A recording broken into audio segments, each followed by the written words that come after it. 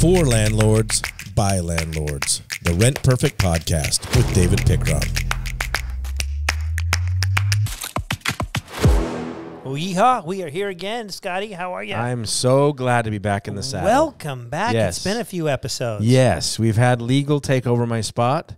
I'm glad to give it away, but sometimes I miss having the interaction with our audience and with you as we talk about and this I'm great certainly industry. grateful for Denny. He's such a powerful person, a great career, and adds so much with what he has. So I want to thank him. But always glad to have you back. Yeah. You give a little bit more lighter of a kind of a podcast. Yeah, you know, I like jokes. Your little quips and your little songs. Yeah.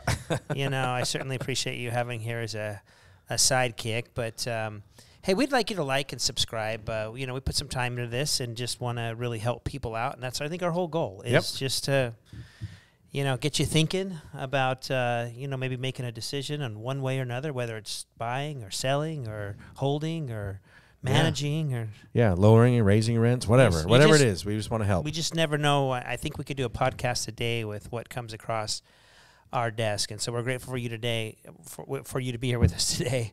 So maybe I should have a little glass of water here. There you go. Get ready. It is interesting right now, right? When you think about, I mean, when I was a kid, I thought maybe a landlord would be just like the guy that you gave the check to once a month, and that there would be nothing in the news about landlords or about managing boring, properties. Right? Boring, right. Yeah. But, like you said, if you look at the current news today, type in latest landlord incidents, it's a colorful bunch. Yeah, we are a hot topic today. And, I'm not sure I like to be the hot topic of the day. I kind of liked boring at that point. I didn't realize it. But I really did like it. But, we see some trends happening in the last year with a lot of our clients and a lot of people selling their portfolios. A lot of people saying, I'm a little later in life. I've had these for a while. They've been good to me. Interest rates are high. Prices are high. But it's time to let these go and get on to the next chapter of our lives. And it doesn't seem like we have enough young people behind us to kind of pick that up. Right. Which we're certainly hoping. And when I'm out speaking at RIAs and I see young people, I'm always approaching them and talking to them and saying, hey, how can we help you find success in this business? Because this is an older man's business. It really is. And so that's what we like you to like and subscribe and share us. If you have any kids, grandkids, anybody that, is just thinking about getting into real estate, just have them peek over to us. We'll, give them the 10 or 15-minute rundown on what's going on for the day. But I love this business, Scotty. I love this business. And it doesn't mean that everything goes perfect. It doesn't mean I wake up in the morning and my life is just great. In fact, I have to constantly be making adjustments, right? Yep. And I know you've done the same thing. Yeah. So probably about 4 or 5 years ago, I started getting into short-term rentals. A little higher, time spent on it. Like I spend more time on it, but a higher return, right? So high time, high return. Long term for me was low time, low return, but took the appreciation. But I noticed a while back that appreciation here in our local area is kind of dying a little bit. It's so plateaued, right? I wanted to get a little bit more monthly cash flow, and so I went to short term rentals. And I know you grabbed one of those too, and put your hand in the pie, and they were phenomenal. Yeah. They did really, really well. And I have ones that are really, really performing right now.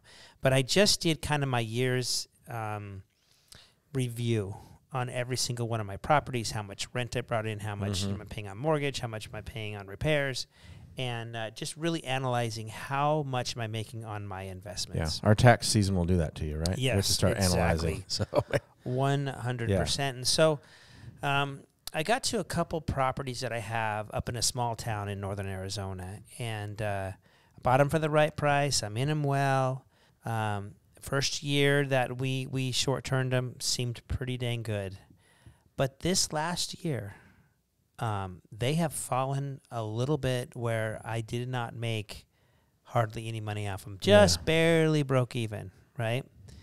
And, it makes me think, and the reason we're talking today is, just because we buy something and something's great one day doesn't mean that it's going to continue to be great or be great today, Yeah. And you know me very well. I fall in love with my properties. Yes, you right? do. Yes, you do. Yep. So I go through this whole thing this last week on, hey, should I put them up for sale? Should I turn them back into, short-term rentals? I love these properties. I couldn't imagine me selling them. Kind of like it's like giving away your kids. Giving right? away Yeah, my yeah, kids. Yeah, right.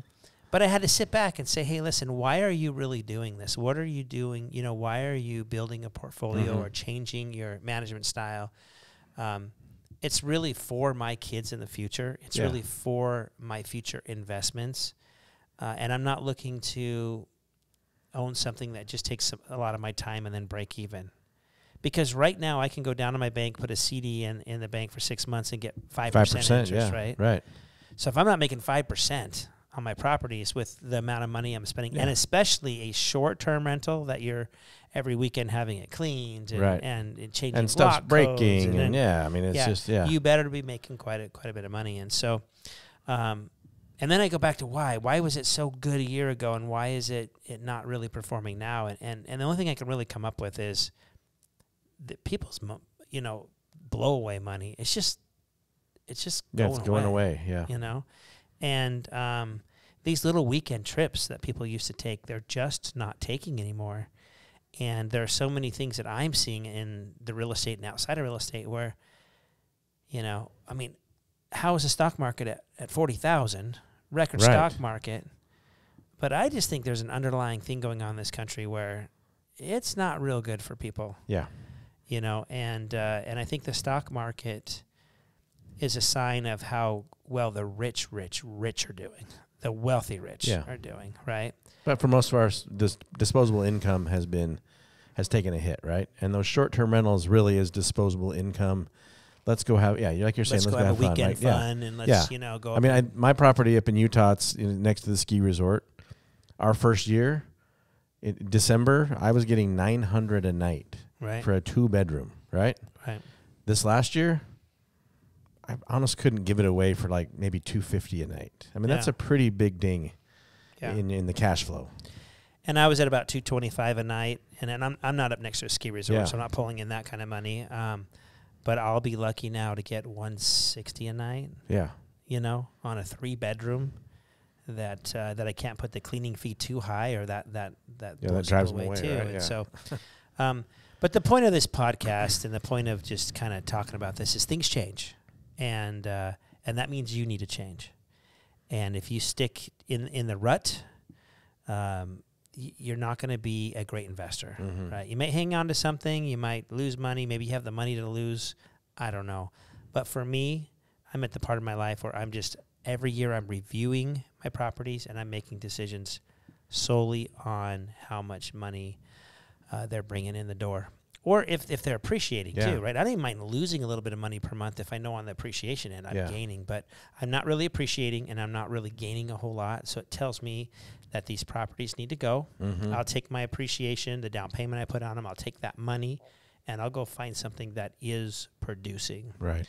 I've talked to a ton of short-term rental owners now, and I will tell you with the government regulations and now these cities are coming around putting on all kinds of requirements, permits, I had to get fire sprinklers in one if I wanted to continue as a short-term rental.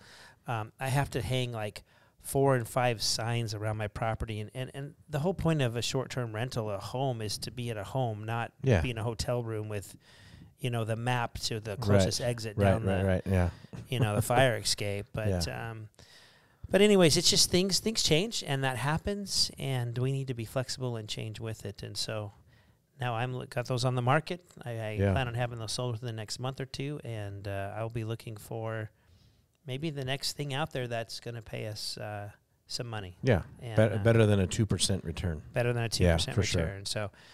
So just to say it again, go ahead and review every single one of your properties by itself and see what it's doing for you. And don't be afraid if it's not quite producing anymore. Let it go.